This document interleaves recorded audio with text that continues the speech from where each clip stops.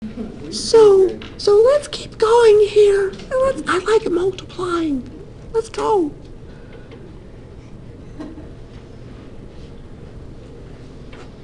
See, I do that and I record it so that you can show this back to your family and say, this is my teacher. This is what he does.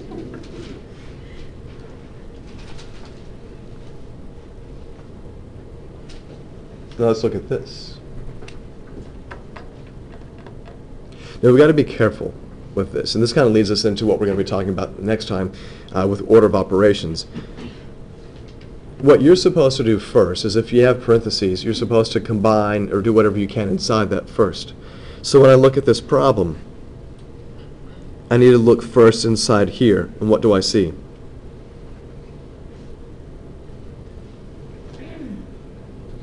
It's multiplication, so I get what? 21. I get 21.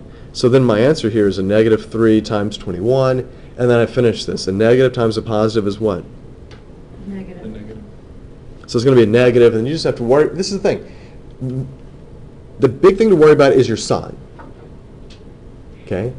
Because I hope that you know how to do 3 times 21. And if you've forgotten how to do all the multiplication stuff, I think there's a reviewed chapter for like multiplication and the long division, this stuff that you're supposed to know. So 3 times 21 is what? So it's 63, so my answer is negative 63, right? Like a boss? All right, well, let's do another one. If I have negative 9 times negative 1 times negative 4.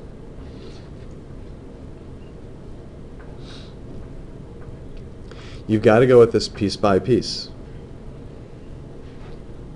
So if I look here and I multiply these first two factors together, what do you get? Negative 9. You get a positive 9, right? Yeah. So this is a positive 9, and then times negative 4. This isn't addition, is it? No. When things are right next to each other, it's understood to be multiplication.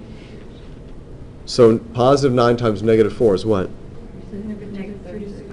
It's a negative 36. What do you think about that? The biggest thing in all of this is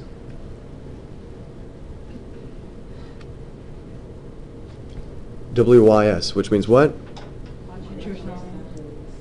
Watch your signs.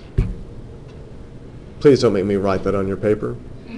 I'm just asking you to do what's right. And you guys can do what's right. It's like I tell my children, it's all a choice.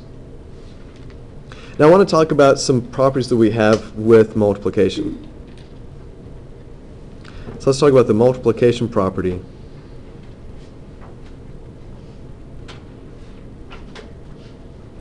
The multiplication property of 0.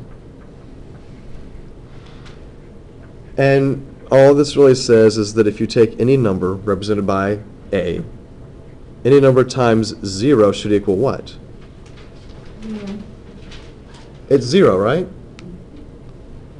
Any number times 0 is 0.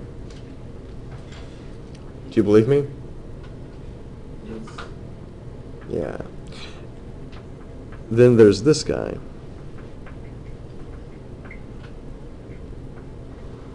And this is the multiplication property of 1. The multiplication property of 1 says this. Any number times 1 equals what? Number 8. It equals that number. In this case, it's represented by A. So what I just said is that you can multiply a number times 1 and you still get the same number, right? This is going to be super important to us when we come back and talk about fractions. Now, this 1 is what we call the multiplicative identity. Remember last week we talked about the additive identity? And that was you could add what number without changing your answer?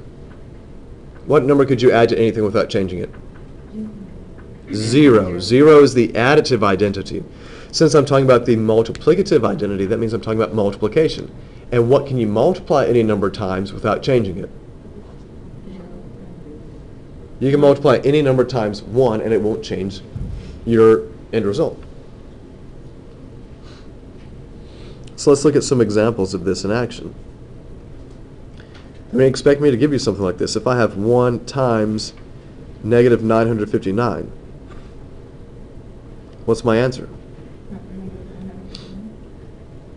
It's just negative 959, right? Why is that? Well, according to the multiplication property of 1, if I multiply something times 1, I get the same number I started with, right?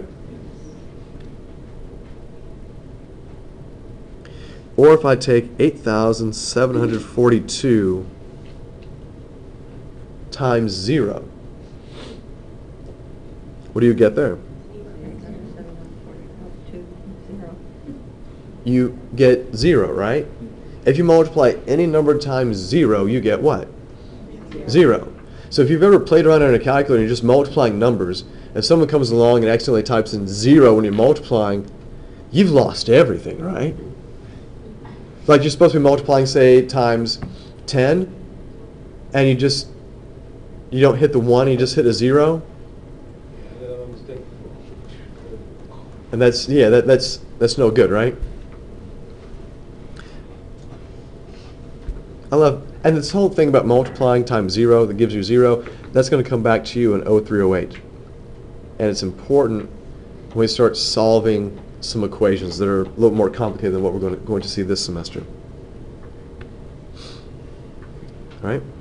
Any questions about these guys?